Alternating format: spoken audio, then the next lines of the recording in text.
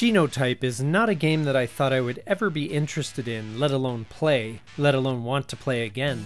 Who thought a game about Mendelian genetics would be so interesting? Well, let me tell you why here today on Legendary Tactics.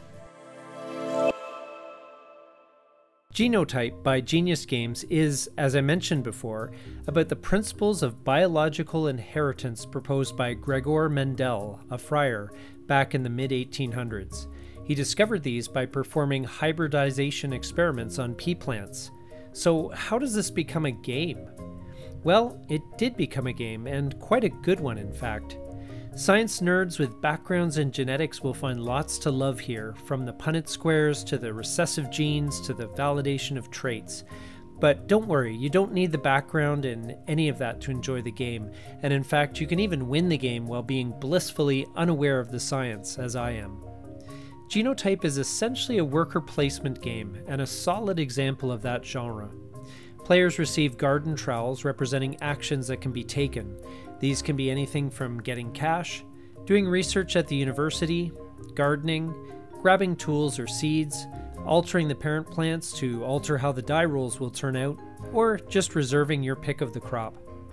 Points are scored based on completing or validating pea plants, with bonuses provided by research goals that you have set through the game, and things like cash on hand.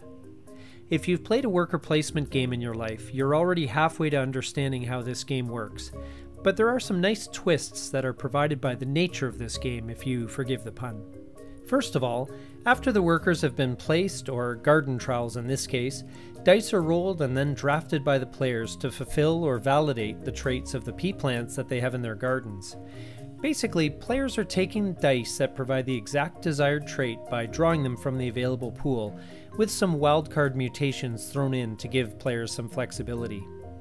And in advance of that, you can alter the odds to get the die that you want by changing the Punnett square box in order to get more dominant or recessive traits.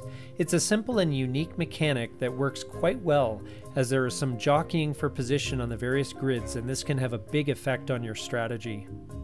Once you've placed all the trowels and drafted your dice, money can be spent on different research upgrades that can improve your abilities and expand your experimental capacity in subsequent rounds.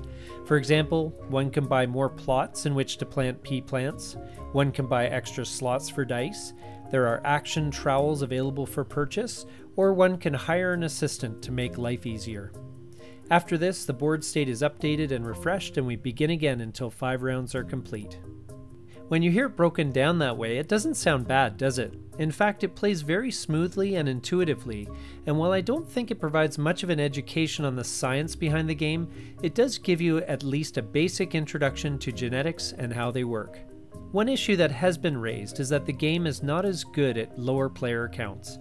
The competition in the dice drafting phase is not as intense with, say, 2 players, where each player can generally get the dice they need to validate their traits, and I would agree with that assessment. It doesn't detract from the enjoyment of the game per se, but it definitely feels like a tighter design with more players.